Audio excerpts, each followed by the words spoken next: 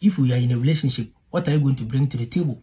Now you are telling me you're going to bring beautiful smile. If I want to see beautiful smile, they're on Google. I can search over. Google. There's a lot of beautiful smiles over there. Yes, you can go. Thank you. Okay, whatever you say. Hey, come back here. What? That thing behind you, that whole thing, is it yours? Of course, it's not your mom's, is it? Wow, that's very tempting. Can I go now? That envelope over there on my table is that, yes, that one. Take it. There's money inside. It's all yours. Okay. It's a lot of money in here. It's a lot of money. It's a lot of money. Is it your problem? It is my money. I'm saying you can have it. You're saying it's a lot of money. Is it your money? No, I'm just surprised, you know. The car key over there. Take it as well. The car key. It's my car. So you can have it. It's yours. Really? Yes, yours. It's yours. Thank you. Thank you very much.